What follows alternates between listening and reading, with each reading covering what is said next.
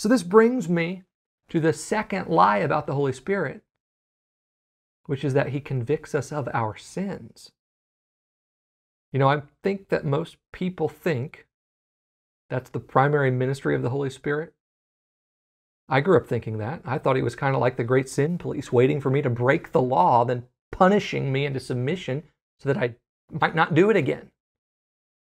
That kind of skewed view of the Spirit is a really good way to want to have nothing to do with him, I think. And it might be how some in the church have come to describe the Spirit today, but it's not how the apostles understood him or taught him. They knew the Spirit as Jesus described him on at least 2 occasions. The first occasion had to do with how the Spirit relates to unbelievers. Look at John chapter 16, verse 8. And he said, when he comes, he will convict the world of its sin and of God's righteousness and of the coming judgment. Now, some people will hear that and they might say, see, he convicts people of sin.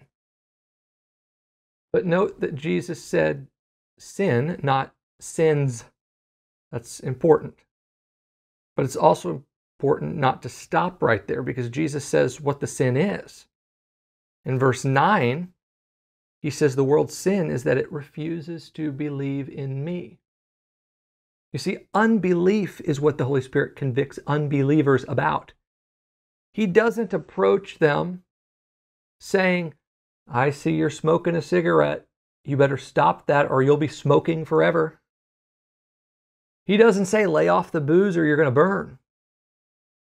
No, he shows them Jesus and what he did. He in some way demonstrates God's goodness. He says, let me change your mind about God. Maybe religion and the world have painted one picture, but this is who he is. And I'm telling you, you get that? You understand God's goodness and God's love and what Jesus did to die for your sins. You get that, and the other stuff works itself out in time. That's what the Spirit's concerned with. Showing you Jesus. And this is partly why Jesus called him the advocate. Not because he advocates for perfection,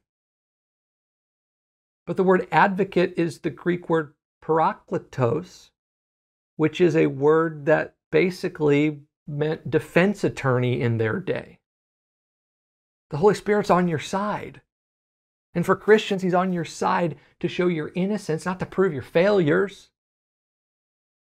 And this is, as I said, important to remember when it comes to the Spirit's role for Christians in our lives, most of us who are watching here or listening. And so this brings me to the second occasion when Jesus described the Spirit. Turn to John 14, verse 26.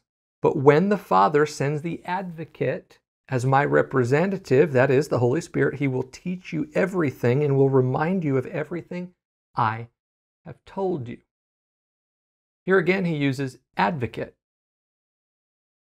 And as Jesus' representative, he does it like Jesus did. Jesus always defended strugglers and his followers in a loving way.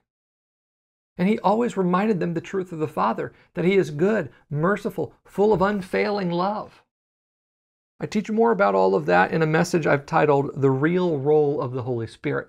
But it's the accuser who reminds people of sin, not the advocate. Don't mix up the roles of the devil versus the Holy Spirit. Don't do that. The accuser tells you of sin. The advocate tells you of righteousness. Like I said, an advocate doesn't bring up your failures. But secondly, he doesn't have to.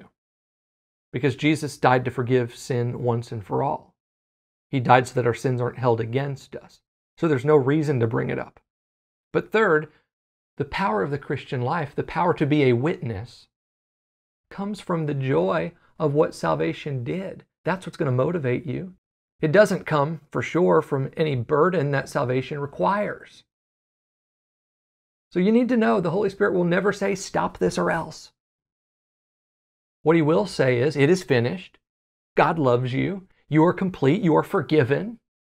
He'll remind you about the wonderful things that God has done so that you naturally want to tell others. He'll empower you with his goodness And his goodness is the only kind of message with any power to help an unbeliever believe anyway. You can't scare people into salvation. They got to know the good God that they're coming into relationship with. The Holy Spirit is God's greatest promise, yet the Spirit has been shrouded in mystery for years, and his power and purpose have been misunderstood. Not anymore. With my teaching series, The Advocate, you'll discover everything that the Holy Spirit has to offer. This 4-part series includes the following messages: 5 lies about the Holy Spirit, the real role of the Holy Spirit, the key to intimacy, and God's gifts of grace. Ready to experience the full power and purpose of the Holy Spirit in your life? Get the Advocate series on 4 MP3s today at kylewinkler.org/advocate.